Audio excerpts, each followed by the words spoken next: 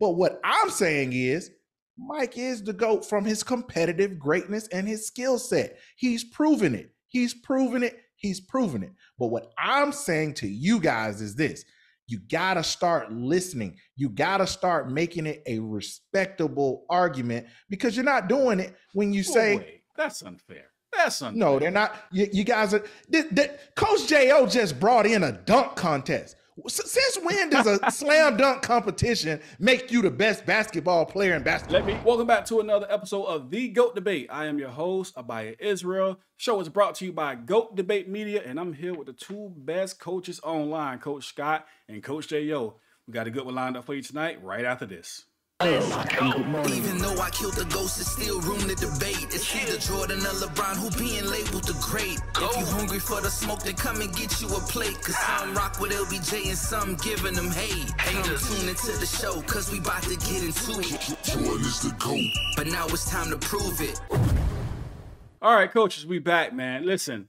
All right, so let me just jump into this real quick.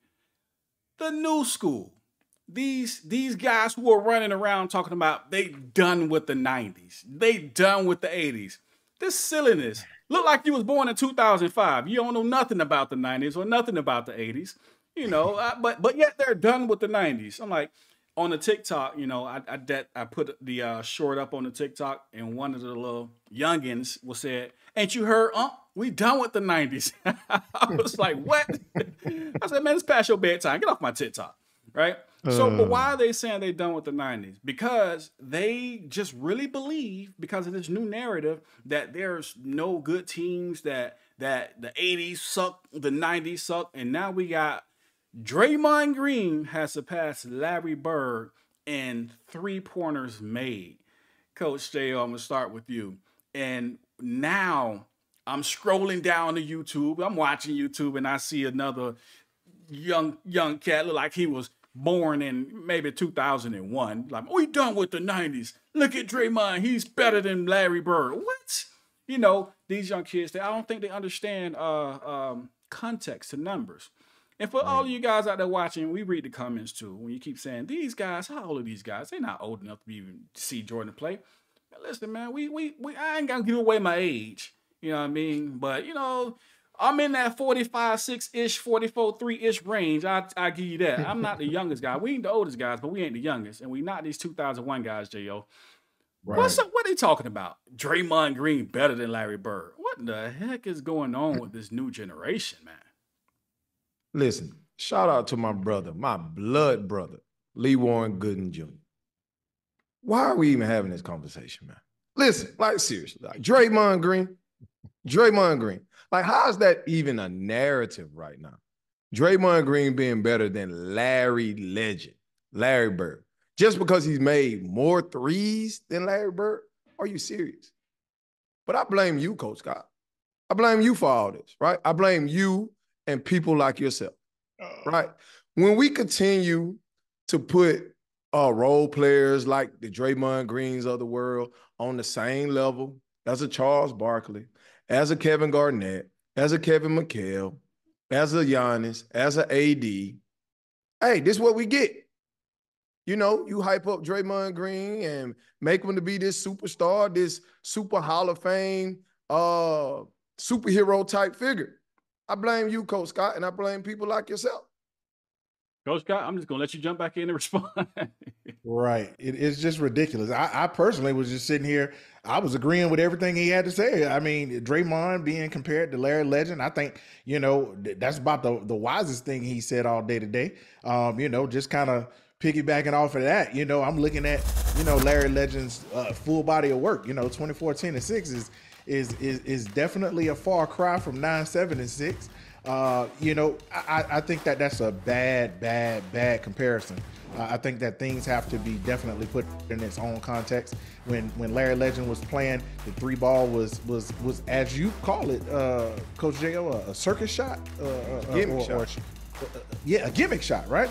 So I mean, Larry Bird got good at shooting a gimmick shot, and You know, and that point in time in the game, you know, he really didn't have to do it. He was fundamentally sound. He wasn't super fast. He wasn't quick as lightning.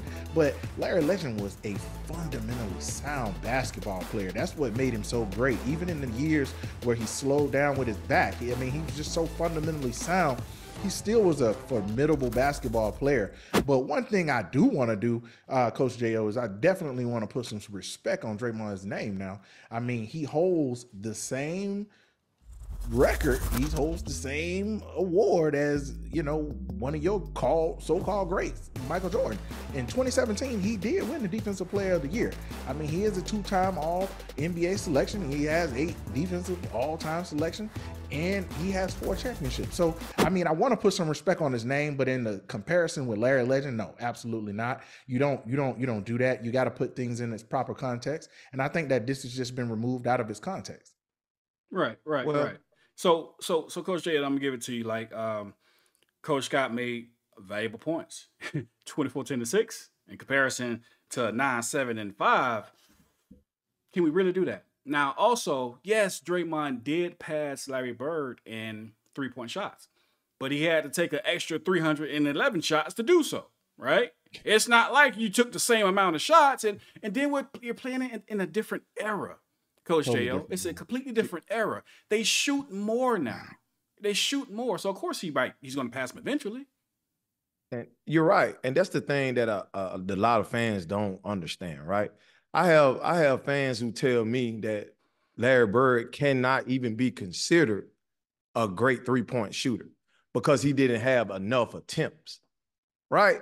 And that's the way I look. I'm like, are you serious? Like, how's that even possible? Just because you got people chunking up shots doesn't mean that they can shoot. Like you said, he got 311 more attempts than Larry Bird. So what? All right? So what? Larry Bird shot a better percentage for him. He's shot a better percentage in the playoffs.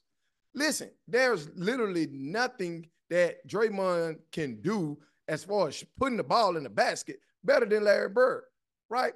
Now, Larry Bird's first season, I mean, his highest season in attempts was 237, right? 237 attempts. That happened in 1987 and the 88 season.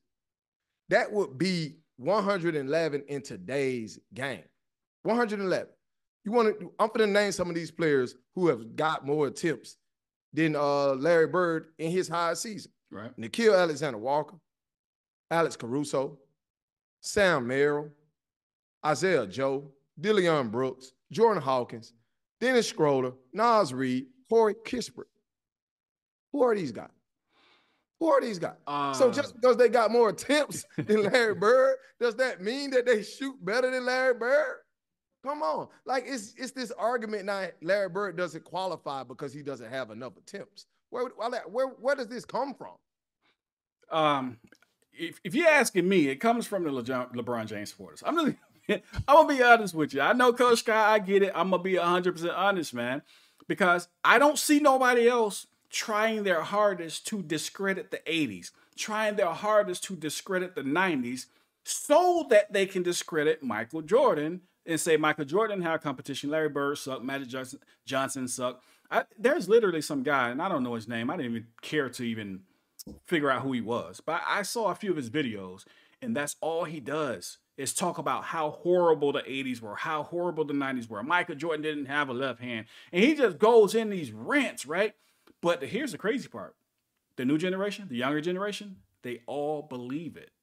They're not seeing the games. They're not watching the games in the 80s. They're not watching the games in the 90s, and they believe this. So, I mean, so when you get to this Draymond Green, you know, who shoots 32% from downtown versus Larry Bird, who shoots 37.6, they're going to believe this. But yet, overall, listen, 3 champions. Yes, Draymond Green has, Coach Scott, Draymond Green has 4 championships. True enough, Larry Bird has 3 championships. But in those 3 championships, he was the MVP in the finals of 2 of them, meaning he was the leader of his team. He was the guy. He wasn't the guy, you know, right. And I don't want to, let me not say it that way, because I don't want to disrespect Draymond's his career and his legacy. But we have to be honest here. We got to be real. We talking about Larry Legend here and Draymond Green. All right, that's what we talking about. We're in a game where today's game is surrounded by the 3-point shot. Steph Curry attempts 12 threes a game. 12. That's a lot of threes. This is what the game is today. And Draymond at his highest, he was attempting 3.7 a game. You know, so with that being said, Larry didn't shoot that many threes. Not like we all, think in comparison to today's game. But I'm telling you, Coach, it's these narratives. And I know you're a LeBron guy, but I'm just being honest. I think you're a logical LeBron guy. I just don't think a lot of these guys are logical. I'm gonna be honest with you. They're saying some crazy stuff. But you can correct me if I'm wrong. Hey, look, man, I don't speak for all LeBron fans. I don't speak for anyone but myself. But what I will say is anybody that's comparing Draymond Green to Larry Legend, stop it. Stop it. You're not making a wise argument. You're not making a good argument. That's a pretty bad argument. I mean, Draymond is a cog to the wheel that makes the Golden State Warriors move for sure. Right. He has been an integral part in them winning 4 championships. But please understand, the 3 championships that Larry Legend has, you better know and understand. He walked through the trenches with some well-respected Hall of Famers on his team, and he put those guys on his back, and he led them to championships and became the MVP out of 3 of those championships, and that stands on its own. Hey, listen, I'm going to run through these stats real quick, Coach Jay. I'm going to let you grab back in before we go to the next segment.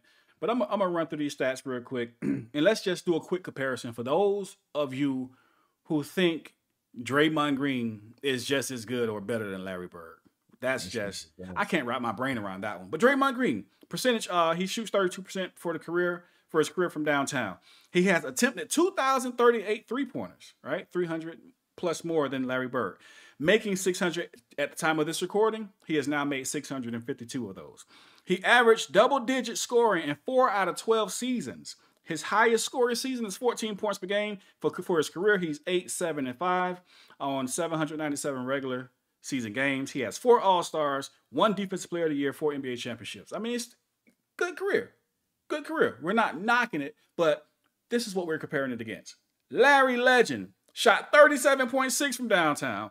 Only had to shoot at 1,727 three-pointers. He made 649 of those. He averaged double-digit scoring through 13 out of 13 seasons with 29.9, roughly, basically 30 points per game being his highest scoring season. And he's 24-10 and 6 guy on 897 regular season games, 12 All-Star appearances, Rookie of the Year, 3-time MVP award winner, 2-time Finals MVP award winner with 3 championships. Need we say more, Coach JL? Need we say more? Not to mention back-to-back MVPs. Okay? Come on. Right? Come on. And this argument, right, what I hear is strictly about Bird doesn't have enough attempts. He doesn't have enough attempts to even be considered a great 3-point shooter. But every year from 1980 to 1988, every year except 2 seasons, he was in the top 10 in attempts. And one of those 2 seasons, he was number 11. So we could, it would be fair to say if he was playing today, he would be top 10 in attempts as well. Like, they did not shoot the 3. Like, I mean, they didn't do it, okay? When he came into the league, when he was in college, he didn't have a 3-point line. It was called long-range shooting. That's just what it was. Imagine growing up your entire life not having a 3-point line. Then you got to figure it out. It's literally the 3-point line in the early 80s is equivalent to shooting a logo shot today. Yeah, some people do it, but it's a gimmick shot. Right. And we can see also that, Larry Bird, he wasn't just a 3-point shooter. He can score, and he averaged 10 rebounds and over 6 assists. So obviously he was an all-around player, all right? So we got to get away from this narrative. I mean, listen, new generation, we understand. We understand what you're looking at. I'm not going to pretend like I don't see what you see. I see what you see. But we got to have context. You got to put context to everything. And taking the context out ain't going to change this GOAT debate. You know what I mean? But with that being said, we are going to go to the next segment. All right. And Coach Scott, I'm gonna start with you on this one. I know you would. I knew you would. Listen. You know, you my guy, man. We go way back. We played Little League football together, and we went to school together. You know, way back when. And I ain't know you was gonna grow up this way. I ain't know you was gonna be raised like. I'm just playing. I'm joking. Coach Scott, all seriousness, come on now. Why do LeBron fans hate Michael Jordan fans so much? What is it about them wanting to make LeBron the GOAT so bad that they're doing everything within their power to tarnish not only Michael Jordan, all right? They have now, as we just said in the last segment, they're going to the point of tarnishing the 80s and the 90s, because if you can make his competition weak, well, guess what? Well, he's not a good player because he had no competition.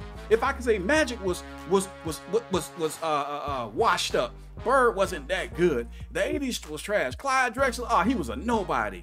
Well, guess what then? Well, Michael Jordan ain't played nobody. Of course he looked good, all right? Now, in comparison to LeBron James, he played everybody. He played all these Hall of Famers. And so they're going to the extent, Coach Scott, in order to pull Jordan down, they have to pull everything down around him. That's called hate, right? I hate you so much, I'm pulling everything else around you down. What's going on? And I'm not saying you, but what's going on with these LeBron fans, man? This is ridiculous. This is absolutely ridiculous.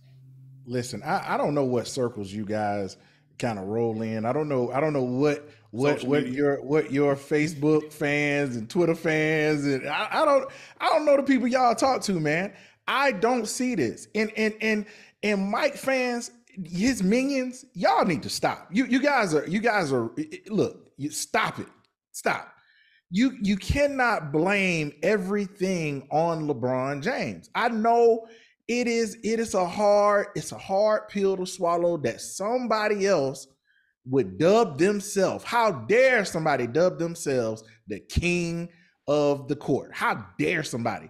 But listen, here's what I did some recon this week.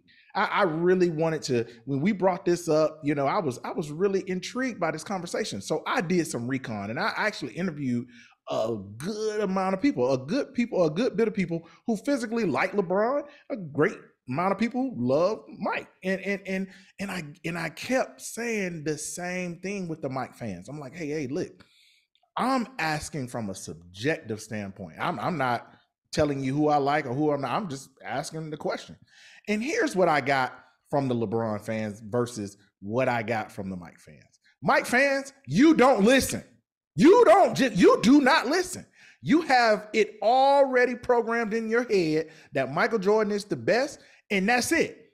And that's fine. But if you're going to have a debate, if you're going to have a conversation, please just listen to someone else's point. The second thing, you always start the conversation with what LeBron James has not done. You cannot just state what the greatness of Michael Jordan is. That kills me. The third thing, what both people don't say and what a lot of Mike fans do is they want it both ways. You want the stats when they're in Mike's favor, but you don't want the stats when it's not in Mike's favors. I know you need to get you some sleep early in the day, and then when you get on the show, you can have a lot of rest. No problem. Look, I don't want to hear about Michael Jordan taking 2 years off no more. That's his business. He took them 2 years off. Well, if he would have played, if he should have played, if he could have played, what would have been, what could have been, we don't give a damn. He didn't play, leave it alone, and let's move forward. 5, listen, you're not going to change anyone's mind about who they like.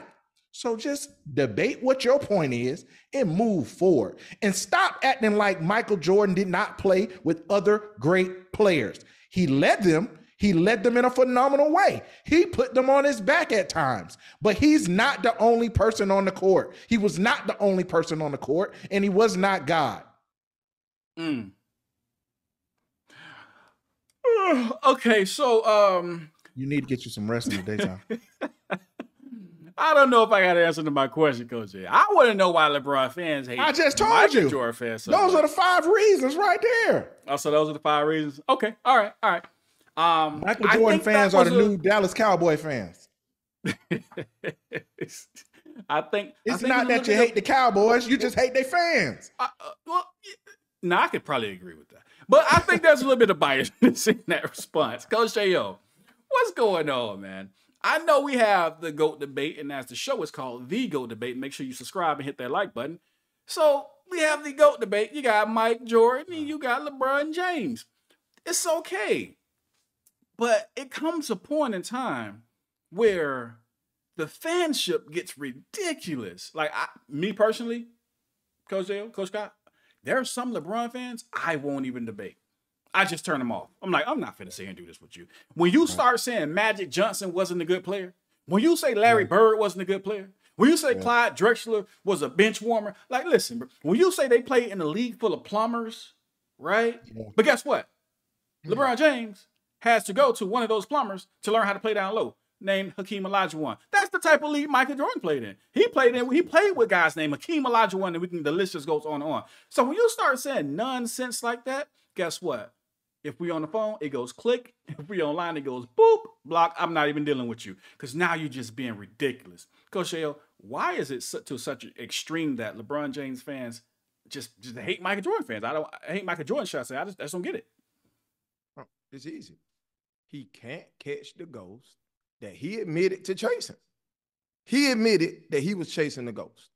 He can't catch the ghost. Let me ask you a question, Coach Scott.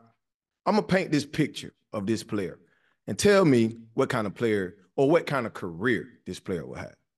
If I told you a player was an MVP, 2-time finals MVP, 9-time scoring champ, 4-time all-defense first team, 3-time steal leader, 2-time dunk contest champion, and got his jersey retired by a team he didn't play for. What kind of career would you say that person had or that player? Stellar, right? You do realize LeBron James will have to do all of that, what I just stated, to catch Michael Jordan. No, he would have to do all of that to catch Michael Jordan. He wouldn't. Do you understand that? You do. What year is Michael Jordan? I mean, what year is LeBron James playing in? Year 21? Yes, he is playing in year 21. Do you not understand what I just said? He literally would have to do everything that I just stated to catch Michael Jordan. That's why LeBron James fans hate Michael Jordan, because they cannot catch the ghost. The ghost is gone. You can't see him. You never will. Okay? This isn't a fair fight. Let it go. Let it go. All right? I'm not even a MJ fan. That's the point. I'm not. Okay? I rooted against MJ. The games that I did watch him play live, I rooted against him. He was too good. He was too good. I wanted him to lose, but he didn't. I'm not an MJ fan. He's just too good. Okay? You cannot catch the ghost. It's over with. Hey, unbiased opinion right there. I wanted him to lose, but he did. All right, so Coach Scott, let's get into this a little bit. Let's just talk about it a little bit. We know this ain't the Tuesday nights where we actually do the GOAT debates, but we upload those on Wednesdays. But let's go ahead and jump into this a little bit, because there's a reason, and I agree with Coach J.O. I know, or I believe that the reason LeBron James fans hate Jordan fans so much because they know they can't catch the ghost, and there's so many things. Now, what Coach J.O. just listed off was an entire Hall of Fame career. An entire Hall of Fame career. Now, I heard you say that LeBron James doesn't have to do that to catch MJ. Okay, fine. But it's fair to say there's still a Hall of Fame career that separates Jordan from LeBron. And that Hall of Fame career was completed in 13, some people gonna say 15, but that was completed in 13 seasons. And LeBron has played 21 seasons. So I'm gonna pass you the mic, but I got a question for you. Let's just be honest. Let's be honest. We're both businessmen. So here's my question. If businessman A made $50 million in 5 years, businessman B made $20 million in 15 years, which one would you consider the better businessman? Listen. Let's talk about No, I need an answer to that question before you go. Let's I need talk it clean. about basket. Let's talk No, about that's basket. an example. Which one is the better businessman? What's your box in question again? Okay, so what's your box in question again? it's not a boxing question. It's a logical question because it makes sense in every aspect of life. Every other way. Everybody say businessman A, because he accomplished more in less time. Businessman B did less and more with more time. He still couldn't do what businessman A did. That makes sense in every aspect of life except for today in basketball. Why? And here's what I just got done explaining. There's so many different circumstances that plays into business, as you know and as I know. Hey man, we just got done talking about it. We literally just got done talking about these silly people talking about Draymond Green versus a Larry Bird's career. We just got done talking about it. Yeah. I literally spent a weekend interviewing people to try and understand this. I spent a weekend going back and really trying to understand why fans hey, we love you fans. By the way, keep commenting, keep liking, keep subscribing. We love you. Hey, I'm trying to figure out why fans are coming for my head based off of the statements that I made about Michael Jordan. Hey, I like Michael Jordan. I'm a Michael Jordan fan. He's just not like God to me. He's not my I didn't say Reggie Miller said it. He was basketball Jesus. I didn't say I don't agree with that personally, but I think he was a phenomenal player. Larry Bird. But hey, Larry Bird, the other great. Larry Bird. But hey, look, here's what I'm saying. There's so many different circumstances that play into era. They don't even play the same position, guys. This is the bad part about the argument in some respects. The greatness of LeBron James, again, it doesn't come from him being the most elite competitor like Michael Jordan. That's what makes Mike my 1A. I continue to say this, but Mike fans don't listen. That's the first key to Michael Jordan fans. Y'all don't listen. I think they just believe LeBron's just not the 1B. I think that's what it is. They heard the 1A. They just don't believe LeBron's the 1B. But go ahead, finish your point. And that's fine. If you don't believe that LeBron James is a 1B player of greatest of all time, not the greatest athlete that has ever played the game in any aspect, in any respect of the basketball game, if you can't see where LeBron James has made himself a top 5 player of all time in any respect of the game, rebounds, blocks, steals, assists, in any aspect, scoring, if you don't see that, that's your problem. But what I'm saying is, Mike is the GOAT from his competitive greatness and his skill set. He's proven it. But what I'm saying to you guys is this. You got to start listening. You got to start making it a respectable argument, because you're not doing it when you say, wait, that's unfair. No, they're not. You guys are. Coach J.O. just brought in a dunk contest. Since when does a slam dunk competition make you the best basketball player in basketball? All right, I'm gonna let Coach J.O. respond to that, but I want to put out that I do not believe that LeBron has messed up. I think that was a foolish statement made by Stephen A. Smith.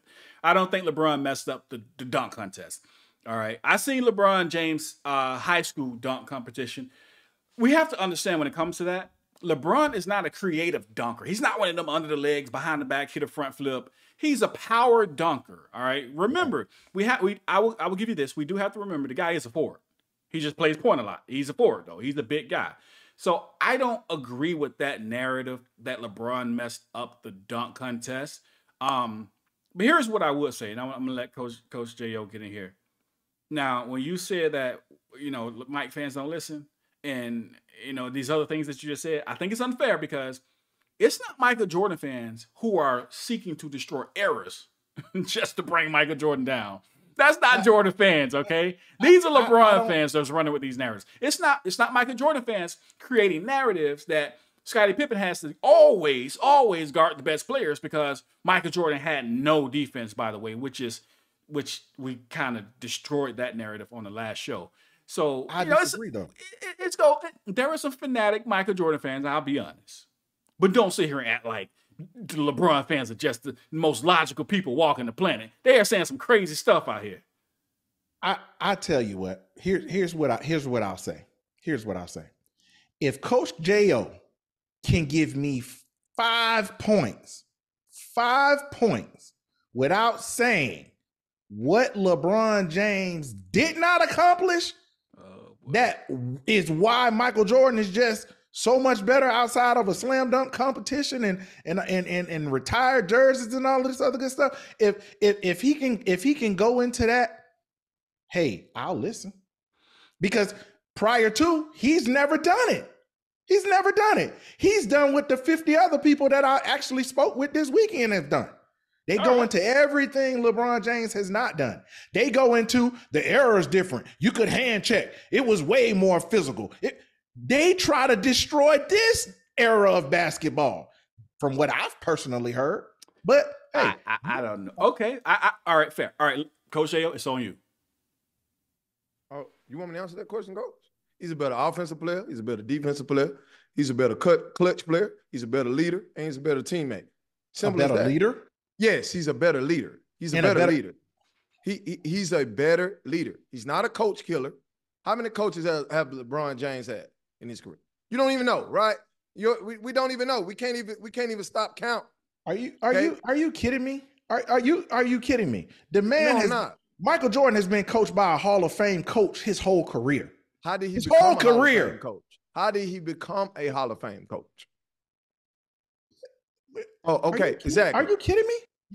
Where was he before Michael Jordan? After Michael Jordan. Where was he after Michael Jordan? Winning championships. Winning championships.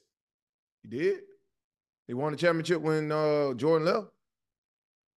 He won when he went to LA. Did he not? No. No. Jordan first retired. No. Did he not win? Did he win? The specific question when Jordan left. Specific question you asked me was, what did he do when Jordan left? Yes, on his first retirement. What did he do? All right. What did he do? Went to Eastern Conference Finals championship. Eastern Conference semifinal. Eastern Conference semifinal. Semifinal. He went to an Eastern Conference semifinal with no Michael Jordan. Whoop-de-doo. Whoop-de-doo. Whoop-de-doo. Right. Whoop-de-doo. Whoop-de-doo. Okay. Mr. Hall of Fame coach. After that, he goes and wins multiple championships outside of Michael Jordan. No. Slow down. He did it? Slow down. You got to slow down. But did he not, though? He won multiple championships. I told you earlier, Coach J.O., you do the most. Yeah, look, you are going into politics. I'm calling it. Hey, slow down. Hey, I'm calling it. You're going into politics. With the real 1B. With the real 1B. Okay? That's who he won multiple championships with. Kobe. The real 1B. All right? All right. Let's not get this twisted. Well, so here's the thing. Let's go over a few statistics. I want to read a few things off. We do understand that Michael Jordan has won 11 championships, right? 11. Somebody looking at me like, 11 championships? I only remember 6. Well, 6 in the NBA. You got 2 FIBA, right? You got 2 Olympic, and then you got 1 NCAA. Every time this man has been in the championship, he has won. Any championship, he has won. Not only that, when we look at, look at the all-time leading scorers. The top 6, right? All-time leading scorers. Every last one of them played at least 19 years in the NBA. Except for one who got there in 13. Guess what his name is? It ain't LeBron James. Michael Jordan, right? So this is a man who he did what he did in a shorter period of time. That's not it. When we do the comparisons, because this is why we had a conversation, because there's a lot of things missing from the argument when it comes to the newer generation. It is a lot that's missing. It is a lot that's missing. That's why when we take snapshots of their career side by side at 25, at 30, at 35, you see the lopsidedness in the numbers. We do get a chance to actually break that down. And I cannot wait till we get on Tuesday night's GOAT debate to really get into that and deep dive into the specifics of it. Again, I'm not saying that Michael Jordan is not the greatest No, basketball player. wait. We're not saying you're saying it. The question was, why does LeBron James fans hate Jordan so much? And the reason is, like Coach J.O. said, I think he's that's the chasing narrative. the ghost. I think that's the narrative. Well, he's chasing a ghost that he cannot catch. And therefore, since he can't catch it, narratives are being created. They are being created. You know what? And on the next GOAT debate, the GOAT debate that we have about Michael Jordan and LeBron James, we definitely got to open the phone lines. We're just going to dedicate the entire show, phone lines open, and we're going to have that conversation. You know? Yeah. Me beating the LeBron fans down on Clubhouse ain't fun enough. We got to open up the phone lines, Coach. We got to open them up. But there's so much more to go into what's going on between Michael Jordan and LeBron James. But there is no close. He's not a close second. And again, I know you say Michael Jordan is the 1A, but that's why everybody listening is like, what? Nah, we don't think LeBron's 1B, except for LeBron fans. They're going to say so he's that. not your 1B anymore? Now, don't take my words out of context. I was talking about the longevity. I give him that longevity argument. But as far as the greatest player, because remember, when we did our top 5, LeBron wasn't in mine. Let's remember. Let's be accurate. Longevity, I respect. He's longevity, although there may be an asterisk there. We'll see. But longevity, if that asterisk is erased, then by all means, he's the greatest player to play for that long of a period of time. But is he like the GOAT or the next to GOAT? No, we're not saying that. We're not saying that. Coach J.O., I'll give you the final word before we go to the next. Sound like Scottie Pippen, Coach J.O. Sound like Scottie Pippen, man. Listen. No, I was very clear. I was very clear on what I said. I was very clear. I didn't flip flop. I still said the same thing I said then. Very clear. Listen, brother. As I told you before, this is the phony GOAT debate. All right, the MJ versus LeBron. That's the phony GOAT debate. It's phony. Okay, it doesn't have any legs to stand on. None. Okay, LeBron James has a Swiss cheese career. Too many holes in it. Okay, too many holes. And the more you climb up that tree trying to bark at Jordan, the more holes get exposed. Right. Okay? You got to let it go. You got to let it go. Right. And not only that, we should be talking about Kobe Bryant in the GOAT debate. We should be talking. Hey, we should put Larry Bird in the GOAT debate. Magic Johnson should be. Kareem Abdul-Jabbar. There's more players that should be in the GOAT debate. It literally shouldn't be Jordan versus LeBron. I don't think, when Coach J.O. says the phony GOAT debate, I understand where he's coming from. But with that being said, we're going to move to the next segment. All right. Victor Wembanyama versus LeBron James. Talking about the comparison in the first few years of, play or first year of play, man. It's looking a little close there. All right, Coach. Who did I start with last time? Coach J.O., it's on you. Is Wembanyama, is he going to be the next face of the NBA? Because this young man is. I think he's the real deal. I think he's the real deal. Of course, he's the real deal, right? And the LeBron James fans, right? They love stats. You remember when LeBron James wore that shirt after he got beat in the 2011 finals and said, "Check my stats." That's the shirt that he wore. Okay, everybody loves stats. Until it's another player that has those stats that trumps LeBron's stats. Then it's let's bring everything into context, right? That's what it is. All right. Victor Wembanyama, 20.7 points per game, 10 rebounds per game, 3 assists per game, 1.3 steals per game, right? 3.4 blocks per game. Okay? That's number 1 in the NBA. He's only playing 28 minutes. LeBron James played 39 minutes, 40 minutes a game his rookie year. Okay? Victor Wembanyama is doing all of this in less time. Okay? He's only shooting 16 times a game, while LeBron James shot 19 times a game. Mr. Pass First player that everybody say he is. I don't know how you average 19 shot attempts per game for your career and you're a pass first player. I just want to throw that out there, right? When you're the best player on your bum team, yes. Oh, okay. Yeah, absolutely. Okay. Yeah, absolutely. Let me finish. He has a 22.9 PER. It's number 14 in the NBA. All right. Defensive rating of 107. That's number 3 in the entire NBA. Where Kawhi Leonard, where your boy, Mr. Draymond Green, who you claim is this all-world transcendent defender. Okay, Kawhi Leonard's playing. Giannis is playing. He's number 3. All right, defensive win shares, 3.1. He's number 11. He's number 2 right now, currently, on the Defensive Player of the Year ladder. It's not close. Okay? It's not close right now. So let's love on these stats the same way that you love on LeBron James stats. Can I love Coach on Scott? Coach Scott, let me ask you this. Here's what aggravates me, right? And I want you to, we're going to get to Victor Wembanyama and LeBron James in comparison, how they compare thus far, you know, in his career, how he's comparing to LeBron James thus far. Here's what gets me. We had a show where we talked about, you know, what the news of LeBron James, right? And we talked about what was going on. And there was a comment in the comment section, which we will be reading comments at the end of this show, about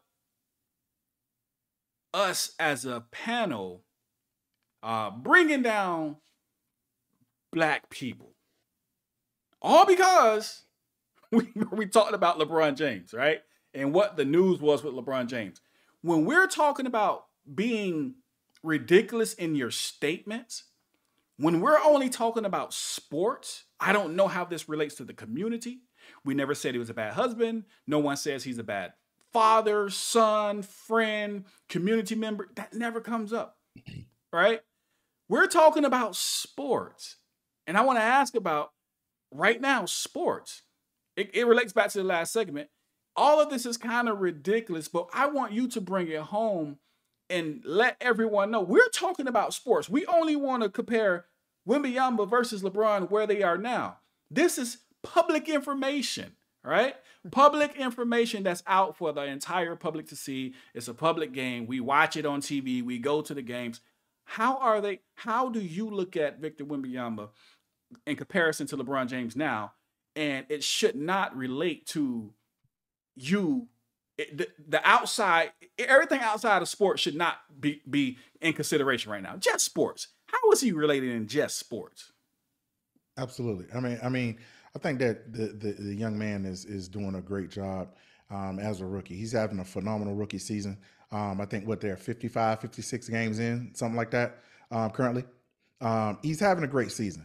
But when we talk about how I look at them in comparison, I don't. I think this is a ridiculous conversation. I think this is a real ridiculous conversation. Okay. You're talking about a 7'4" center with a 8-foot wingspan.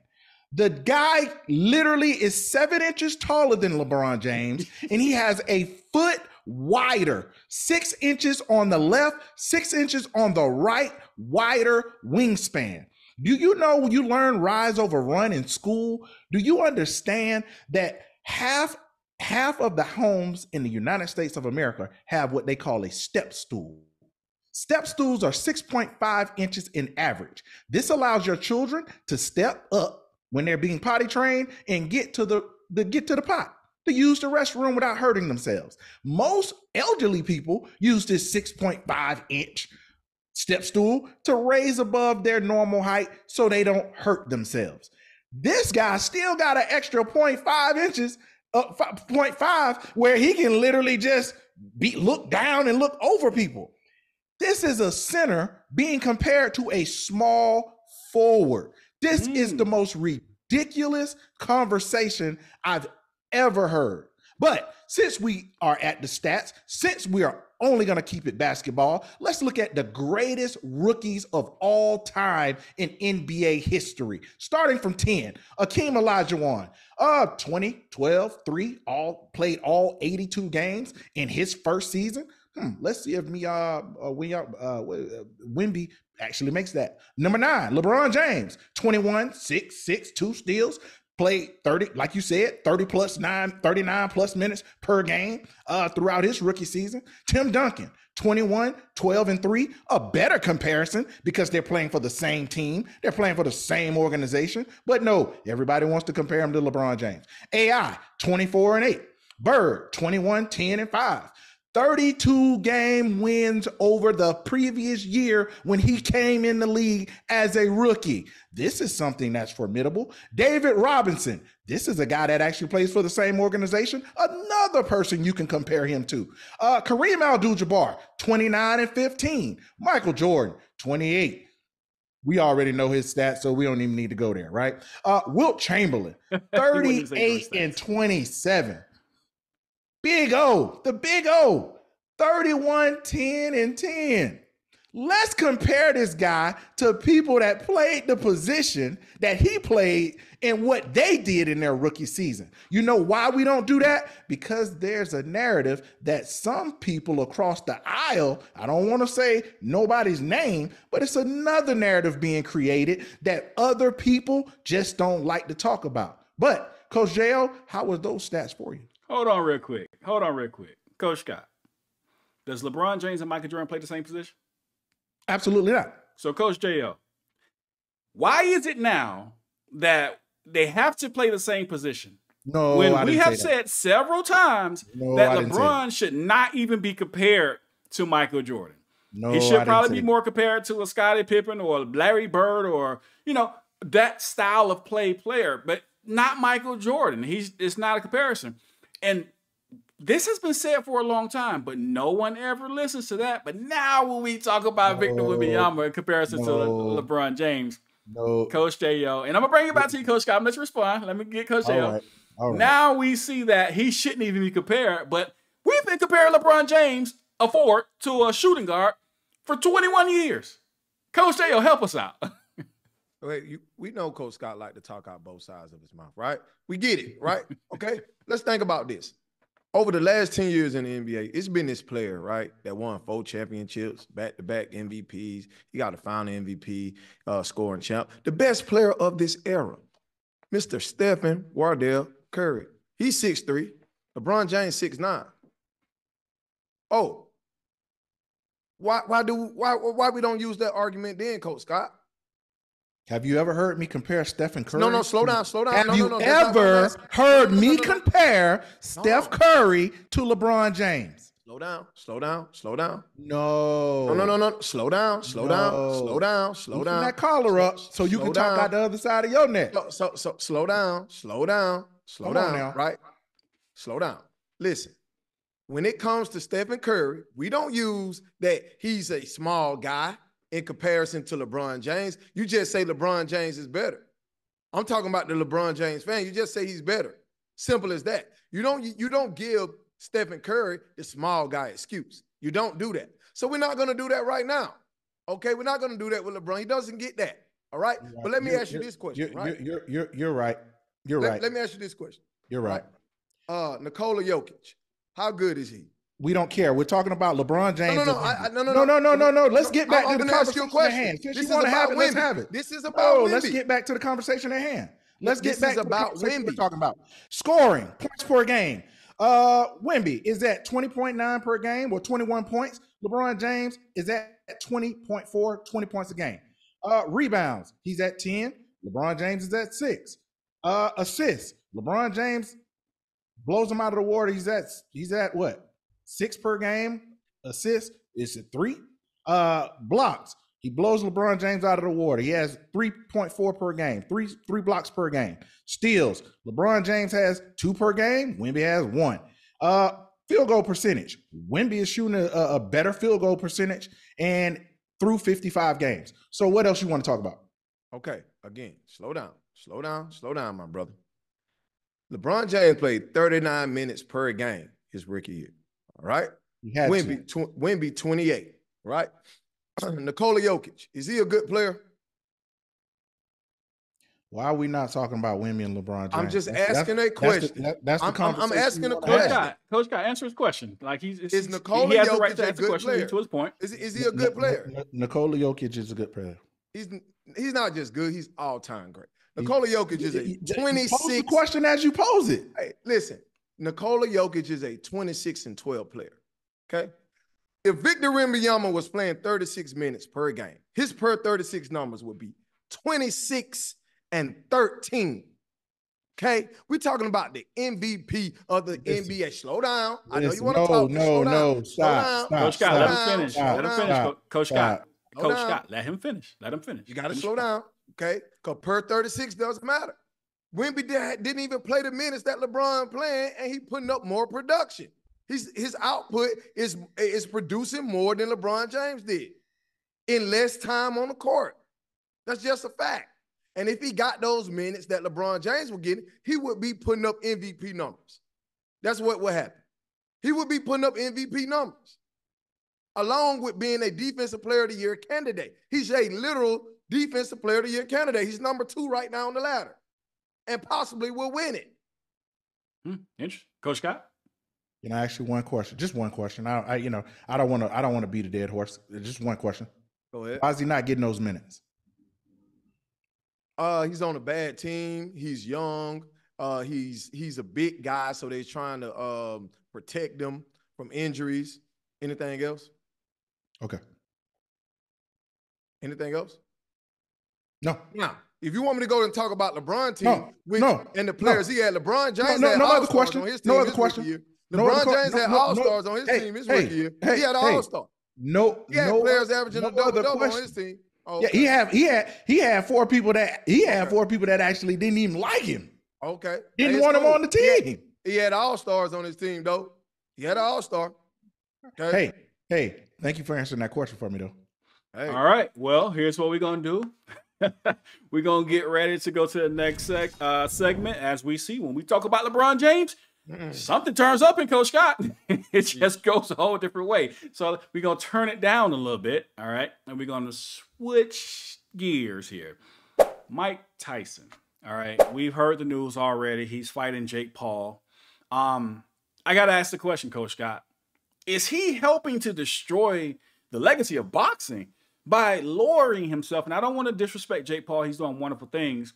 But we got to be honest. Jake Paul's a YouTuber, right? I'm a YouTuber. I have another platform, We the People University, and we have going towards 600,000 subscribers, over 200 million views. Make sure you subscribe if you haven't. We the People University. So I'm a YouTuber with big numbers. Can I fight Mike Tyson for $1 million? Of course not. Of course not. But is he lowering himself? Mike Tyson has fought in 58 fights. He won 50 of them, 44 by knockout with only 6 losses. Coach Scott, we understand Jake Paul's. Shout out Jake Paul. No knock against Jake Paul. But should Mike Tyson be getting in here? He's going to be like 59 when he make this fight. And when he's fighting, there's a chance he could get knocked out. And nobody's going to remember he was 59 years old. They're only going to say Jake Paul knocked out Mike Tyson. Mike Tyson can be 103. And if Jake Paul knocks Mike Tyson out, guess what everybody's going to say? Jake Paul knocked out Mike Tyson. Coach Scott, what's going on with this? Why is he doing it? This one I don't understand about it. This is concerning because the boxing commission shouldn't even approve anything like this. Mike is. I think it's more of a celebrity thing though, so they don't. Yeah, I mean, when you look at Jake Paul fought Nate Robinson. I mean, he knocked out Nate Robinson. I don't understand why Mike, in his greatness, why he would. He is lowering himself. He's lowering himself because Jake Paul doesn't respect the craft. He doesn't have that craft in his DNA, because if he did, he would have been a boxer and not a YouTuber. That's just my opinion. No, but I don't understand why Mike is putting himself in a position to fight anyone for that matter at 59 years old. I mean, hey man, there's other things that we can do to show our physical prowess, and boxing at well past your prime and things of that nature. In business. We talked about this earlier. You know, we're business guys. You know, there's risk reward in everything you do in life, and this right here, this is low risk, low reward. Mike Tyson wins, nobody cares. You knocked out a YouTuber, who cares, right? Right. But he loses. Mike Tyson got knocked out by a YouTuber, and it never goes away. Never. It never goes away. You're no longer Iron Mike. You're, you know, Teflon Mike. You Mike that got knocked out by the YouTube guy. So I think that this is just a lose-lose on both ends. I don't understand it, and you know, I mean, I don't. This one right here, this baffles me. Yeah, Coach Jo. I mean, what's your thoughts, man? If Mike get in that ring, he lose that fight, he could be 103, like I said. No one's going to care because that's not what you remember Mike for. You remember Mike, even though he lost 6 fights. Okay, we get it. You know, and a couple of them, he was kind of like, I don't love the sport anymore. Kind of walked away from it. But you still remember Mike as Mike. But if he gets in that ring and gets knocked out by Jake Paul, you know, who only has a 9-1 boxing record versus, I guess, YouTubers and other athletes, MMA and retired athletes, whatever, this is going to look bad on Mike, Coach Jo. It's going to look real bad. Hey, Coach Scott, this is not low risk. Okay? This is not low risk at all. Jake Paul can fight. He can fight. All right? So this is not low risk. The reward may not be high, but this is not low risk. I think that's what he meant as far as, like, you know, Jake Paul. He can't box a little bit, but if this happens, he gets knocked out. Right. No, that's what I meant. I you know, if you misunderstood me, I apologize for that. But yeah, I understand what you're saying, but go ahead. No, Jake Paul can go, okay? His last 2 fights was against professional boxers. Neither one of them got out of the first round. Yes, Ryan Brolin, Andre August are professional fighters. They did not get out of the first round. But hey, listen. Hey, a professional is a professional. Hey, it is what it is. A professional is a professional. Just like basketball player. I don't care if you play in Greece. I got to call you on Zimbabwe. This. Coach, I got to call you on this. You just went over a list and named some professional basketball players and to say, who are these guys? Because your point was, they're not up there. They're not real. So now all of a sudden, a professional is a professional. No. All right, Coach Scott. He might be going out the side of both. I don't know if I can agree with that one, Coach Jo. Okay, listen. Hey, Jake Paul is proven he can fight, right? I'll give it to him, but he can fight. Let's read this quote, right? Let me read this quote. My sights are set on becoming a world champion, and now I have the chance to prove myself against the greatest heavyweight champion ever, the baddest man on the planet, the most dangerous boxer of all time. This will be the fight of a lifetime. That's horrible. Okay. Why is it? You know what this reminds me of? That's horrible. A gimmick. You know what this reminds me of? You know what this reminds me of to all my wrestling fans? WrestleMania 24. Ric Flair versus Shawn Michaels. Ric Flair last dance. Okay. Hey, Ric Flair was Shawn Michaels' childhood idol. That's who he modeled his wrestling style after, the great Ric Flair. He loved him. Okay. And he sent Ric Flair home, devastated, with the sweet chin music. Hey, I love you, Rick. And he hit him with the sweet chin music, and it was over with. Okay? This might be one of those things. Jake Paul and his childhood idol, Mike Tyson, and he might send Mike Tyson home for his last ride. It is Coach, what it is. It is what it is. Let me tell you the difference between the WWE and this, what we talking about. What is it? It's a script. Okay? Now, I'm not going to say it's fake because you got to take them bumps and bruises. I know you got to get in there and they get it in. But you know who's going to win before the match is over. All right? So when I say this is horrible, if I win, I'll have beaten the greatest of. Listen, no, you would not have. You would have you would have won against a 59-year-old senior citizen. That's what you have. But you're going not a regular 59-year-old. But wait. You're going to beat a senior citizen or AARP member, right? But you're going to take the credit as if you beat the baddest man on the planet. The baddest man on the planet has not been the baddest man on the planet for like 20 years. So we can't. Right. No, that's horrible. That's No. That's horrible. No. This is, listen, it takes courage to get into a ring with Mike Tyson. I don't care how old he is. Yeah, this is the baddest man, right? Okay. Now, do you all not think for the younger generation, we were just talking about Michael Jordan. How many of these guys really know Michael Jordan? This gives the chance for the younger generation to really see Mike. They get a chance to see. No. Listen, this may not be the prime Mike, but they get to see Mike. They get to see him in the ring. They get to see him. Coach Dale, listen, brother. Listen. No. I understand it was a period in time where we had the three Mikes. What they call it the greatest. Yeah. Mike Tyson, Michael Jackson, and Michael Jordan. I get it. But even the greatest performer of all time, Michael Jackson, may he rest. He called it the last dance. What are you talking about, man? Oh, listen. At the end of the day, Mike trained. He helped train Francis Ngannou against his Tyson Fury fight. He helped do that, right? He helped do that. He can do it. It's not like Mike just going to get in the ring and be a nobody. He's going to get in there. He's a warrior. So he's going to fight. Coach J.O., let me ask you a question. Now, we know Mike was quick. He was fast. He power punch, all that. Is Mike as quick as he used to be? No. Does he hit as hard as he used to? Probably not. Probably not. Is he as fast as he used to be? No. Is he as a good a bosser as he used to be? No. Why not? Because he's older. Because they're going to keep point right there. This is an old man. But no. Fighting no. Come on, man. When you at the top of the pinnacle, when you're at the top, when you're on Mount Rushmore, and you go down a few levels, okay, those few levels is somebody else Mount Rushmore, okay? That would be our Mount Rushmore right now.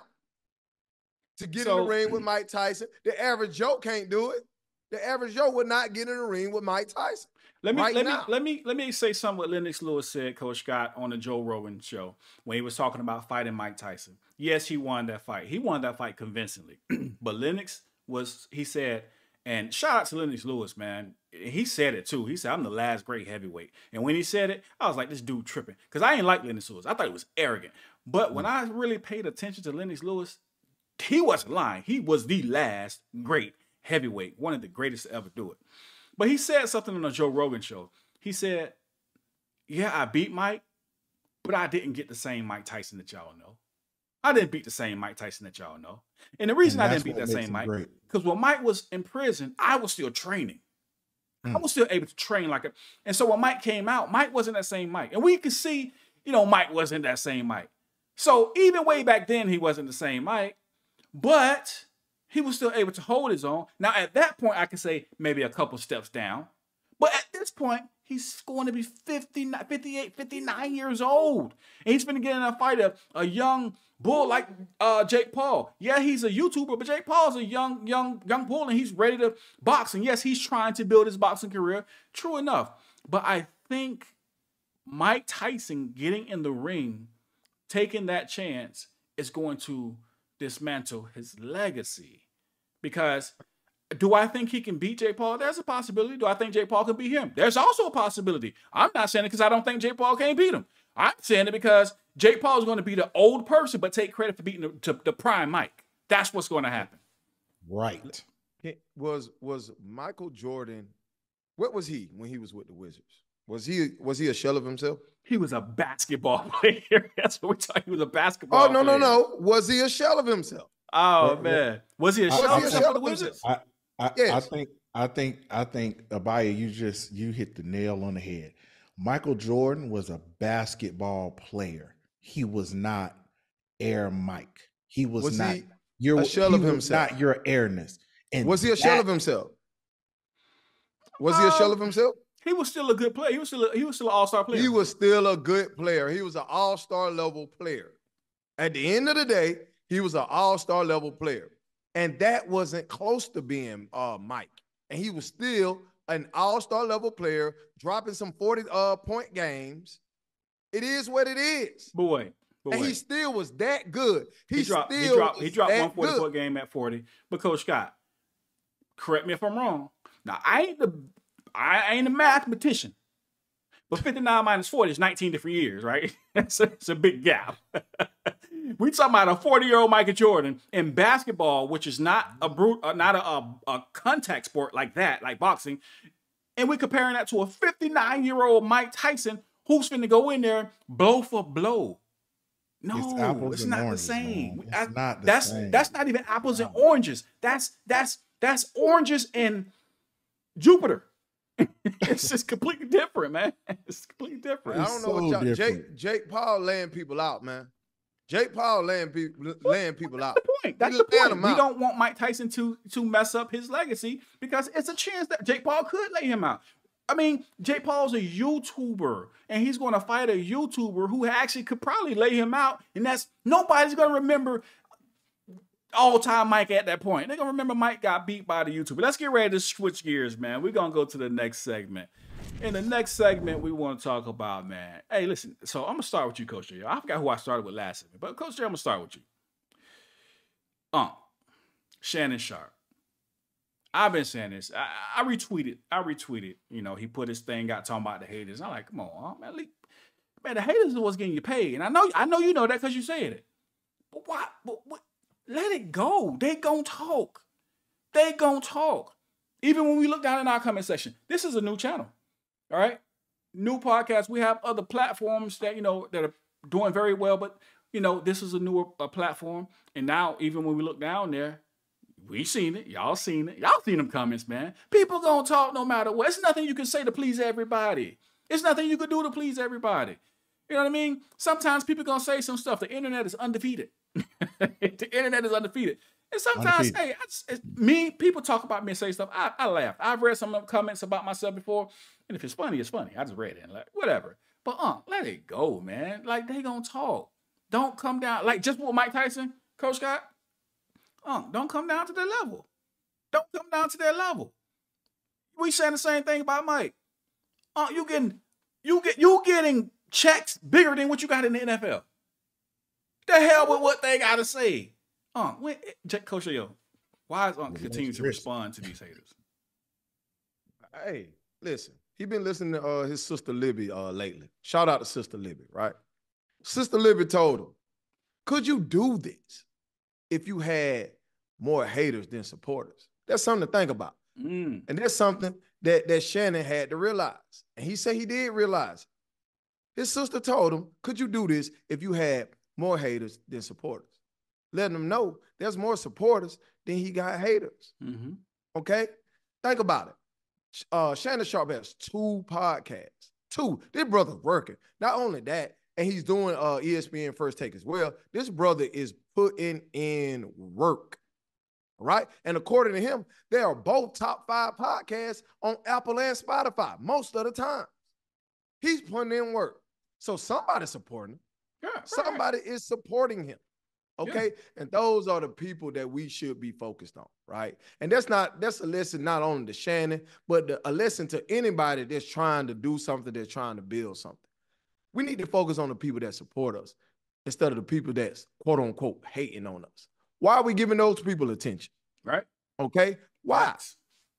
Facts. Coach Scott, that's facts. Focus on those who support. But I'll be honest, sometimes it's a small percentage of haters. But that small percentage of haters got a real loud voice. Right. And you can hear them sometimes over the supporters. Right. But it comes down to knowing I got the supporters. And the fact that you got a paycheck bigger than any paycheck you got in the NFL. Because the NFL pays based on contract, right? They paid you, we're going to sign you to this and we paying you this regardless. The check that you got was based on people watching you and coming to support you. The check itself says you got more supporters than haters. And I get it. Again, them supporters, them haters are loud. They loud. But every time I see Unc responding to it, like, man, and I'm not saying this in dissing to Unc, so I want my words to be clear. I'm not dissing Unc. I'm like, man, Unc, man, forget them jokers, man. Forget that. You doing your thing right now. You know what I mean? You Right. doing your thing. Let them jokers talk. Because every time somebody come in on your video and say, I don't like you, or you this, or you that, guess what they doing? If you know anything about the algorithm, you giving me engagement. Thank you. You just help the video get seen more. So therefore, you are part of this paycheck. Thank you for helping me get this paycheck.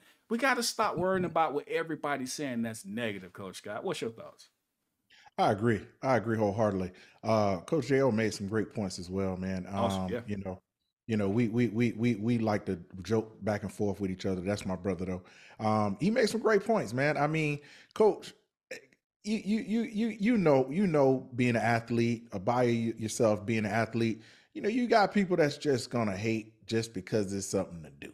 It's something to do. Yeah, but fun. what I think that Shannon has done is he sat down with a team of people. He has a great team. I mean, just looking at the shows that he's producing, the podcasts, and even when he's on First Take, these guys are taking care of him. The guys and girls. I don't know his specific crew personally or anything like that, but they're taking care of him, and they're a phenomenal crew. And I honestly feel like they're putting him in a position to kind of leverage the information that's coming in. No press is bad press is at this point in time is how he's looking at it. And I'm thinking that really just based on the shows, when you look at the traction and look at who he's bringing on these shows, Gilbert Arenas. I mean, Gilbert Arenas is a guy that may be liked or may not be liked just based on the game and based on what he says, right? You look at T.O. versus Donovan McNabb. He calls out Donovan McNabb. He speaks his truth about Donovan McNabb. Well, we know T.O. is not the most liked person in history as it pertains to professional sports, but it gains traction, it gains views, it gains followers. You got Mark Jackson explains why he does not have a job right now. I want to know. I was listening. I watched. I wanted to know why he don't have a job, right? Dame Dash, not one of the most well-respected guys in the industry, from a attitude perspective, but definitely from what he's done for the business standpoint. Absolutely. Monique, Cat Williams, not the most politically friendly or going with the grain type people. So I think his team is really sitting down and really kind of being selective and being pinpointed in who they bring on and when they bring these people on and really trying to catch traction and kind of sway the viewership in his dynamic. And again, at this point for Shannon, hey, no press is bad press right now. Hey, that's facts right there.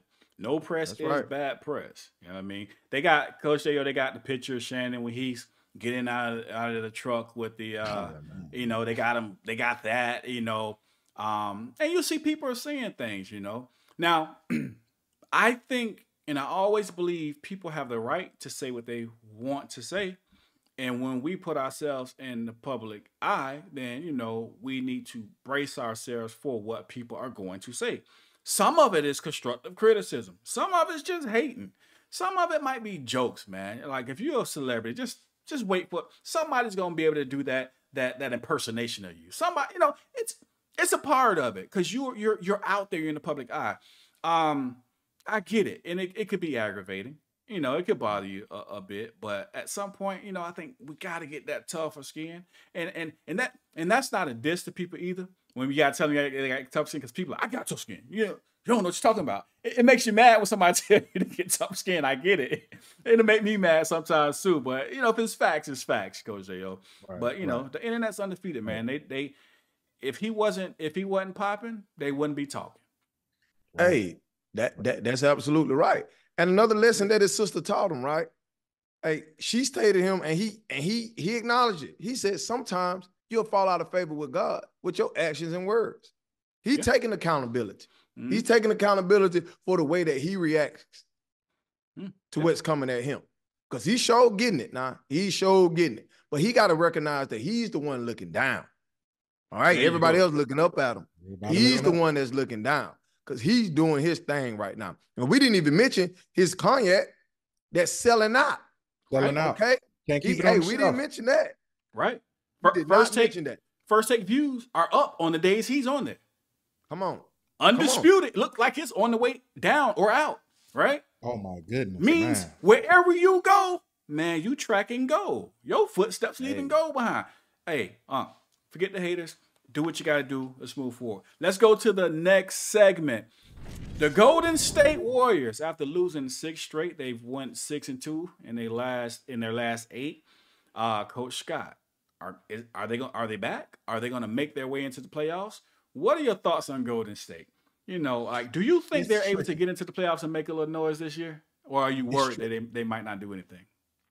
It's tricky. Got to find out what's going on with Steph's ankle.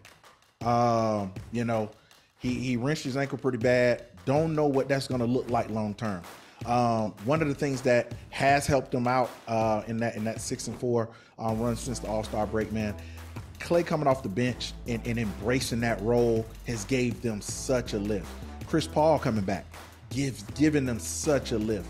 I mean, I think you know they're in the 10th spot right now, behind the Lakers, half a game back. I think, you know, if they can put together a good run going into the playoffs, I think their momentum gives them a chance to be scary.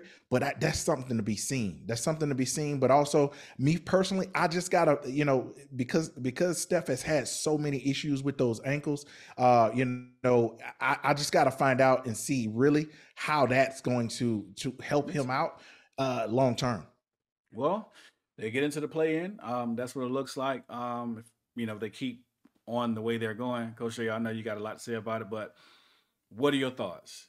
Who are you more worried about? The Lakers or the Warriors? All right, listen, Steph not there. Of course it's the Warriors. All right? And if the audience don't know, I'm a Steph Curry guy. It's my favorite player in the NBA.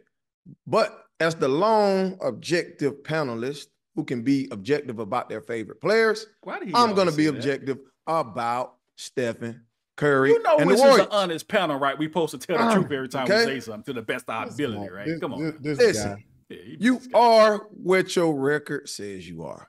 It's that simple. All right. The NBA has helped these players and teams out. They gave you 2 extra spots to have an opportunity to get into the playoffs. You're the 10th seed. You got a 33-30 record. You are what your record says you are. You're mediocre. It's that simple. Now, unless you're telling me Steph can play every minute of the game, because when he's on the court, they have the number 4 offensive rating in the NBA. The number 4, 119.8. That's almost a 120 offensive rate. That's awesome when he's playing. But he can't play every minute, okay? They have a 102.1 pace when Steph is on the court. That's number 4 in the NBA. When he's off the court, they're dead last. They're the slowest team in the NBA. The Warriors are old. The Warriors are slow. They're not athletic, okay? Now, as I always say, defensive rebounding wins championship. They're the number 2 rebounding team in the NBA, but they're not playing any defense, okay? You're not playing any defense. Last night, you got beat by a Wemby-less Spurs. A Wemby-less Spurs. Wemby didn't play. You gave up 4 30-point quarters. You're not playing any defense. So how? How are you going to turn this thing around? Okay? Your point of attack defenders are slow. Steph Curry, he's not a very great athlete. All right? Klay, he's old. All right? Andrew Wiggins, he's struggling this year. Yeah. They can't guard the ball. You got to be able to guard the ball to be able to win in the playoffs. Right now, they're not showing it. They can win some games. And not only that, they 16-22 versus the West. How you going to get out the West? How? You 16-22. How you going to get out the West? You are what your record says you are. Well, sounds like they need Larry Bird, Coach Scott. Draymond Green ain't doing the groin kicks no more. Something wrong. And they need some help over there. Yeah, well, you know, they may struggle. You know, it'd be, Coach Scott, it'd be weird to see the Warriors not in the playoffs. Because for some years, we looked at this like, this is a dynasty. And obviously, it's coming to an end. And, you know, Father Time is undefeated, except in one case.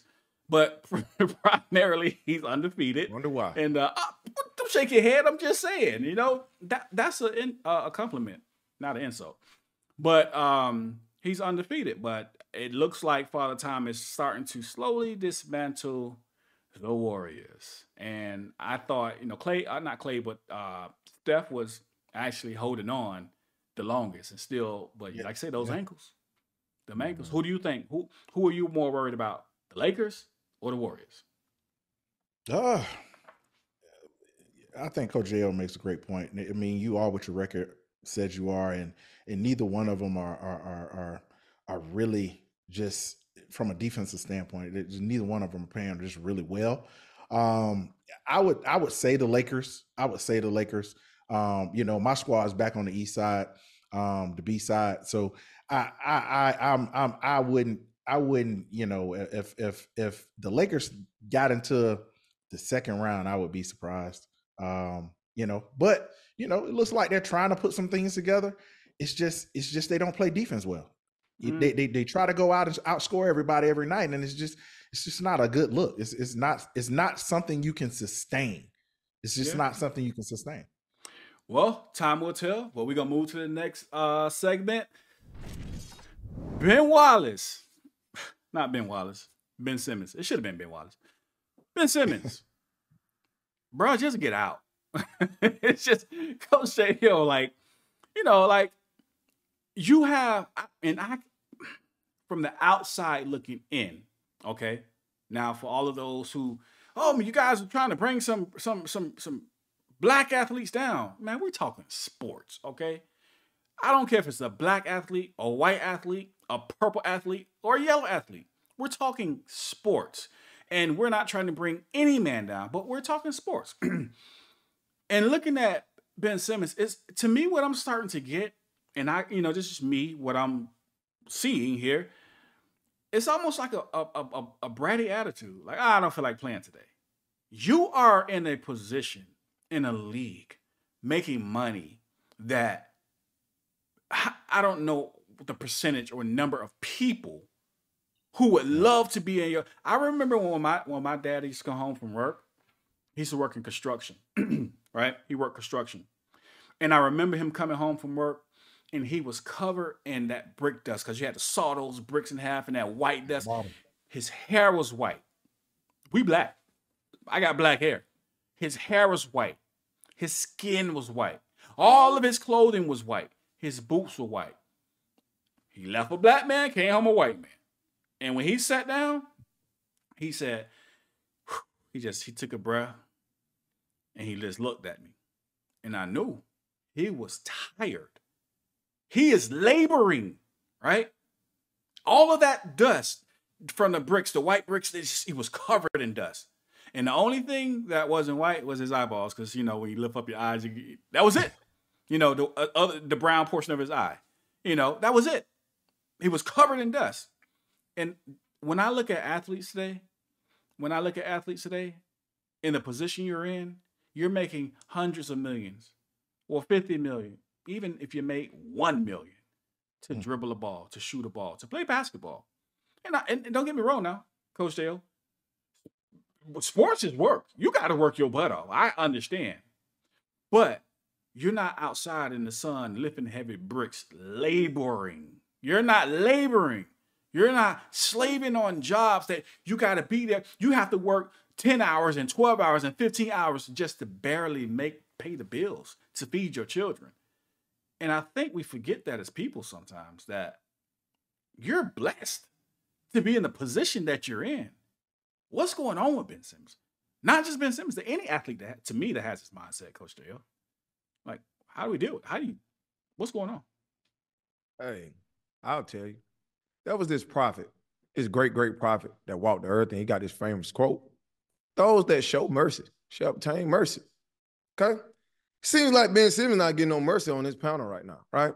2016, 2017, he had a fractured foot before he even came into the NBA. Missed the entire season. Okay? 2020, left knee surgery. 2021, back surgery. Okay? Back surgery. We know about those backs. Right? 2022, 23 season and this season, he have nerve impingement. Coach Scott, you've been a professional athlete. Abaya, you had some injuries. We all know. What can you do? You have surgery after surgery after surgery. Your back gone. What we expect Ben Simmons to do? So what do we expect him to do? Has he been injured 82 games a year? What's really going on every team you go? Like, come on now. What do we expect him to do when he's on the court? Play basketball. He produces. Play basketball. He produces. He's a 3-time All-Star, All-NBA player. Okay, come on, 2-time All-Defense first team. Come on. Wait, let me ask you a question. Those accolades you just ran off, when did they come? They came in 1920 and 2021. All defense, right? 2-time all defense, back-to-back years. What happened after that? He's got injured. In Philly too? In Brooklyn? Say it again. In Brooklyn? He had back surgery in 2021. Was that the reason when he got to Brooklyn he was not initially playing? Right. He was suffering from back issues. Yes. No. What happened? Come on, what happened? Coach Scott. Let me see if tell us what happened. No. You talking about when he got traded? He was suffering from back issues when he was with Philly. With Philly? Yes. Brooklyn. No. I'm saying getting traded from Philly to Brooklyn, he was still suffering back issues. Okay. Coach Scott, where you? Listen, my father was a block mason as well, and I know all too well about those days where a man goes out one color and he comes back, hair, eyeballs, clothes, and everything else comes back another color. I know all too well. I've been in the Florida sun, mud boards and all that other good stuff out on work sites in the summer with my father. Hey, leave the sun down when you leave and sun down when you come home. Man, I understand what putting all that you have into something to give someone else a result. I understand what that looks like. So I'm going to read something from the Philadelphia Patriot News. Ben Simmons' career is wasting away and no one cares. There is nothing sad anymore about the decline of Ben Simmons' career. Sadness requires sympathy. It requires a feeling, however slight, of affection and understanding for a person dealing with hardships and difficulty circumstances, whatever affection or understanding anyone outside of Simmons' family and his most devoted accountants have. But for him, these days, that has long since dried up. 6 seasons, 2 teams, and he's only been able to play 3. He's creating a narrative for himself, and I think he's okay with it. And that's what's being portrayed about Ben Simmons. And this is why nobody is caring anymore about Ben Simmons' career. And I understand all too well about that prophet saying about mercy. But how many times do you really watch a person actually just rest on their talent? Is he really trying to give his competitive greatness? Is he really trying to show that he's one of the best defensive players in the game? Because in Philly, let me tell you, they've seen Charles Barkley. They've seen Wilt Chamberlain. They've seen AI be battered, bruised. They've seen Moses Malone. They've seen Joel Embiid. They've seen these players battered and bruised and still going out and performing. They've seen it. So when you say you want us to be sympathetic or empathetic or give mercy or clemency to what we're seeing in the decline of Ben Simmons, it's 2 things when I was growing up you should never hear in the same sentence. Big and fragile. Them 2 things you should never hear. So this guy is big and fragile. Yeah. I mean, so and again, we're specifically talking about sports, right? Me personally, I will be honest with you. Me personally, and I think I've talked to a lot of other athletes as well. When it comes down to when you're signing major contracts, big contracts, you're getting the money. And then, what matter of fact, better yet, let me ask you this, Coach. I'm gonna just turn the whole truck around right here. Please. Guaranteed money too now. Guaranteed. The mercy that you Guaranteed said money. Ben Simmons should have. Whenever LeBron James got injured, did you show him that same mercy? When did he get injured? Whenever he got injured. Had LeBron James had a surgery? I've never known LeBron James have a surgery. Did you show him the same mercy when he got injured? He didn't have a surgery. You don't have to have a surgery to get when you get injured. Everybody don't have surgeries when they get injured. But he literally had surgeries. Yeah, back surgery. Okay, but did you show LeBron James the same mercy you're talking about? He didn't deserve that type of mercy. Listen, ho. Slow down. Listen, there are such things called soft tissue injuries. LeBron James suffered soft tissue injuries. That's what happens. We know that soft tissue injuries could be more vital to a career of an athlete than any other injury. He literally had a broken foot. Okay, he literally had back surgery. Like, you got some cats who can't pick up a pin off the floor if they pull a muscle in their back. He had back surgery. So should he retire? No, not at all. Okay. Now, can we talk about what he does when he's on the court? Can we talk about that? Yeah, definitely. I think he's an awesome player. Don't get me wrong. Okay, first 4 years, right? 16, 8, and 8 player, shooting 56% from the field. Again, he finished number 2 in Defensive Player of the Year voting. Arguably the best defender in the NBA. And you want him to shut down Luka, you want him to shut down LeBron, you want him to shut down Trae Young with a bad back? How is he going to do that? How? How can he do it? That's all I'm asking. Should he retire? No. How is he going to do it with a bad back? Hey, where there's a will, there's a way. He can recover. It is what it is. He can recover. Where there's a will, there's a way. All I want to say, Coach J.O., when LeBron James has an injury, I want you to talk about the great prophet who talked about showing some mercy. You better show LeBron James that same mercy you all here talking about right now. Let's move to the next segment. All right, listen. It sounds like some trouble is going on at home. All right? There's a little bit of trouble going on at home. Stephen A. Smith and Pat McAfee, a little something brewing, Coach Scott. And I think I might have an idea what it is, mainly because Stephen A. he said it. It's not a secret, really.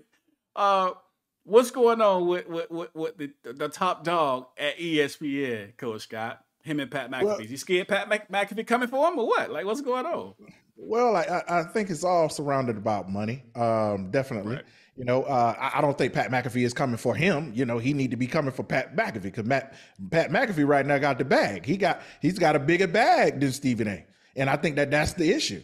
You know, it's a couple of things about this that kind of stick out like a sore thumb. Couple of things, right? First, who leaked the call? It was supposed to be a private call. This was supposed to be 2 men trying to iron out some things, and this is supposed to be a private call, and the call got leaked. Who leaked the call?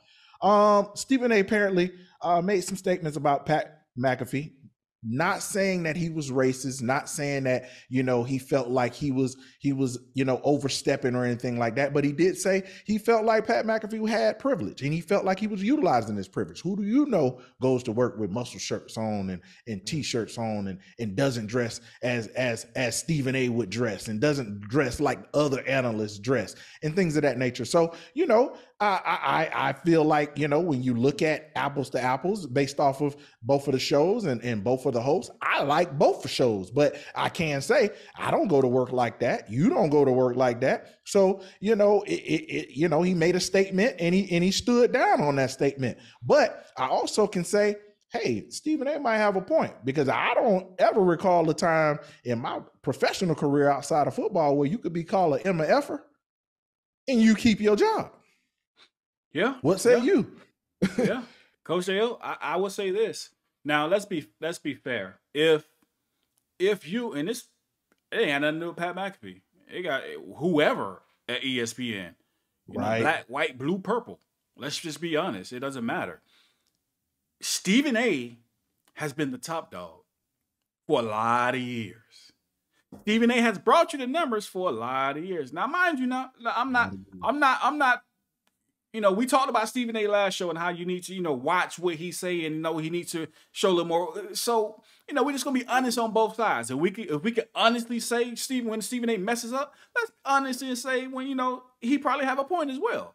Absolutely. If he's been the top dog for a lot of years, no matter how he got there, Coach J.O., shouldn't ESPN have treated him as the top dog since he's bringing you the numbers?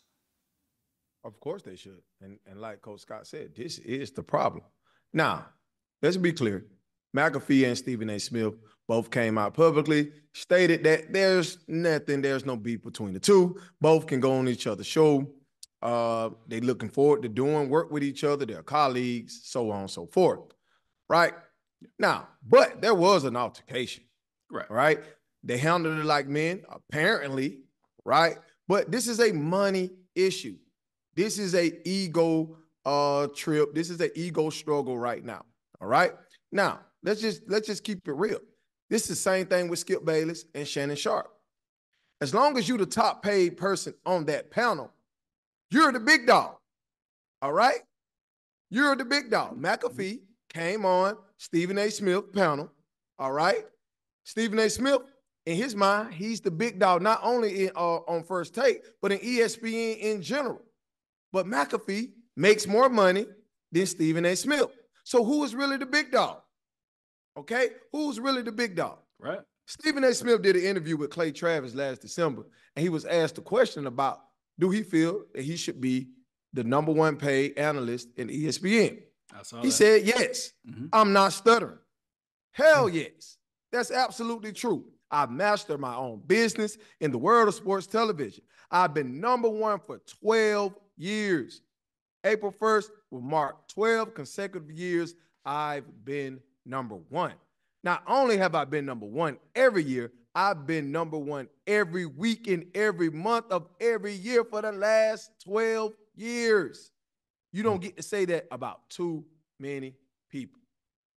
Right. Why isn't he the highest paid analyst? All right. Joe Buck came in, got paid more than him.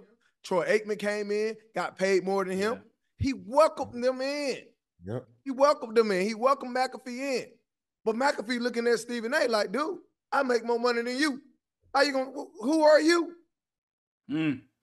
Yeah, that's to me. And what goes on, Coach Scott, with this is that I feel like ESPN is responsible for the tears in the relationships between these men because, yeah, this guy has a valid point that he has been carrying us for a number of years, but I'm going to pay these guys more. And so naturally, you're going to be like, wait a minute, hold on. Wait, when am I going to get my worth? And that's going to naturally at some point cause some friction between you and your coworkers. Right. I mean, because you give him, okay, $12 million a year, but you got like an $85 million contract over here, Troy Aikman, and all these type of things. Like, what's going on with that? And I think ESPN knows what they're doing, and it's not the first shady thing that we've seen or heard about ESPN. It happens. It happens. It's issues with all type of Brian Clark live on TV. He just went ahead and put it out there. I'm tired of this crap. I'm tired of this. We've seen issues like that with Ray Lewis. These things have happened over time. Let's just be honest. Unfiltered, ESPN's a suspect network. They crappy. They do low down and dirty things. And they treat people certain ways, Coach Scott. And let's just be honest. This crap's intentional. Am Absolutely. I wrong? Am I off by that? No, you're not off at all. I mean, I think that you have to butter the bread where it needs to be buttered at, and in this respect, Stephen A. needs to get what he's owed. He needs to get what he's deserved, and be put in the proper place as it pertains to that show and any other network that deals with ESPN from a analyst position, to where Stephen A. is actually utilizing his skill set to bring other individuals to actually bring their expertise to the show. they need to pay him for it. I mean, the guy he's done it. He's proven to do it. He has the juice. He has it. I mean, he has it. I mean, I personally, I think he says, a couple of controversial things, and I think that's just to get the blood going. But at the same time, he doesn't back down off of what he's saying. He stands on what he's saying. But as it pertains to the information, he's one of the best to ever do it. And it's not just last year. It's not just the year before that. It's been consistently, like Coach J.O. said, for the last 12 years. Yeah. Well, I'll disagree with just a piece of what you said. I do think he needs to back down on some of the stuff he say. I get what he's doing, but yeah, sometimes you need to back down off what you say. Hey, but he don't back down. No, he's not gonna. He doesn't. He's not. He should, but he doesn't. Yeah, right. Especially when you're talking about calling people, fat body shaming with hamburgers and stuff like that. Hey, you should back down. That's why he's getting wore out. Yeah, they wearing him out. That's why he's getting wore out. Exactly. Last segment, and we're about to get up out of here. Listen, man, this is the last segment. We're gonna make sure we want to reach out and read some comments. So we want to keep the viewers involved as much as possible. So y'all dropping comments, man. We're gonna grab comments that we see, you know what I mean, and we want to appreciate y'all for supporting the show. There's a couple comments that we want to go over. Coach Scott, I'm gonna let you read yours first. I'm gonna save mine for last, and Coach J, I'm gonna let you go and just read your comment. Respond to the viewer. Don't be too harsh on the viewers. Now we want them to watch. Don't be too harsh. Look, y'all got on me. You Michael Jordan fans. Look, I'm not dealing with y'all this week. I appreciate the feedback. I appreciate the comments. Understand if I never responded, I kind of look at some of that stuff and I laugh. It's a couple of them are funny, a couple of them are personal. Let's keep it classy. I'm a classy guy. I ain't gonna come at you. Please don't come at me. So but listen, if you do come at me, listen, Coach Scott. Let me take up Coach Scott real quick. Whoever said my guy looked like Ben Wallace, y'all was spot on. I looked at the picture. He looked just like Ben Wallace. You were spot on with that one. But go ahead, Coach Scott. That was funny. I appreciate that. I appreciate that comment. But this comment though, I did select out of the group. It is at I'm sorry about that. TAHGEANDREW 7945. I would have read the actual naming, but it's not like a name. It's a long name. It's a couple of things put together, but it said Scotty carried the same load: rebounds, scoring, assists, and defense. Thank you for being very open and subjective. Obviously, you've watched basketball. Obviously, you've followed the Chicago Bulls for a number of years. You understand the game. You understand how the game is played. I understand you're not saying that Scottie Pippen is Michael Jordan. I understand that. And I really appreciate you understanding that I wasn't saying that as well. Hey, thank you so much for comments. Continue to watch us, push us, promote us. We thank you for all your support. Coach J.O., he put a lot of emphasis on them eyes. I understand that, right? It helped him prove his point. He put emphasis on the eyes, Coach J.O., but go ahead. You got it. This is Michek-1, M-I-C-H-E-K. If I pronounce your name wrong, forgive me. Michek-1. MJ, Kobe, two best defensive guards ever. I see people say, well, MJ got outscored, or I'm thinking trying to say scored on, but got outscored by Penny, Wilkins, which are small forwards and point guards. You cover them all the time. Shooting guards do not supposed to guard them all the time. That's the point that they made. Hey, I do agree with the point that you made about MJ and Kobe being the best two defensive guards. Everything else, I see that you tried to make some points that, the shooting guard doesn't guard the small forwards and the point guards. But I do agree, Kobe and MJ, the two best defensive guards, they guarded 1 through 3, sometimes 4, and they will lock up any of those cats, any of those best perimeter players. Simple as that. Appreciate you. All right. Well, let me get this last comment out. And we just finished talking about Shannon Sharp not responding to the haters. So I'm going to read this comment, but it's not a response to anybody that's hating. It's a response to make sure a narrative is not created, not about the GOAT debate. All right. So Rodriguez Stevenson 6197 says, sound like some clowns attacking the ideals of young black men. Why y'all attacking black men, but where is the energy to help the black community? So I would just like to say, Mr. Rodriguez 6179, that all three of these men up here do tons of work in the black community.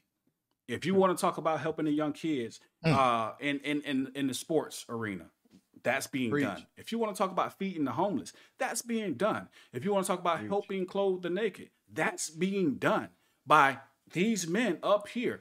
So what we want to keep the narrative is, and it's not to respond as a revenge, I want to address you. No, I just want the narrative to be correct.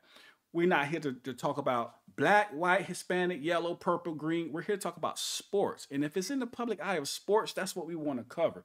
Hopefully you continue to watch. Hopefully you subscribe and hit the like bells. But it's not about tearing down. It's strictly about sports, because you would never hear any of us talk about someone's a bad father, a bad son, a bad person. They're not good to their community, because those are personal attacks. You're not going to hear us make any personal attacks.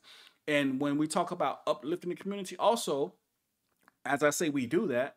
We also, if you listen to the shows, there are several people. All right, let's say people, because again, we don't want to make this black, white, yellow, purple, blue thing. There are several people we talk about in sports that we say, hey, they're doing great. Hey, these guys are not doing so great. But that's what analyzing the sports is all about. It's just about enjoying the sport and giving your commentary and what you like or don't like about what you're seeing in today's game.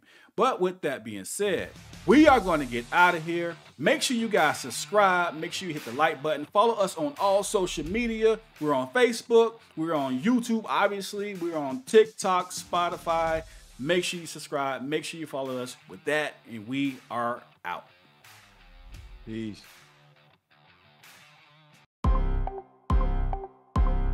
Welcome to The GOAT Debate, the premier online sports debate show where engaging discussions and thrilling debates unfold as we determine who is the greatest of all time in every sport. I am your host, Abaya Israel, joined by my two co-hosts, Coach Scott and Coach J.O. Tune into our YouTube and Facebook channels to catch our reactions and coverage of the biggest games and the latest news. Don't miss out on your chance to participate in the action. Join us every Tuesday night at 8:30 p.m. Eastern Standard Time for The GOAT Debate, where you, the viewer, can call in and share your thoughts on who deserves the title of the GOAT. Be sure to mark your calendars. Every Monday, we upload 12 noon Eastern Standard Time, and we go live every Tuesday night at 8:30 p.m. Eastern Standard Time. Be sure to subscribe, call in, and participate. Come and be a part of the conversation.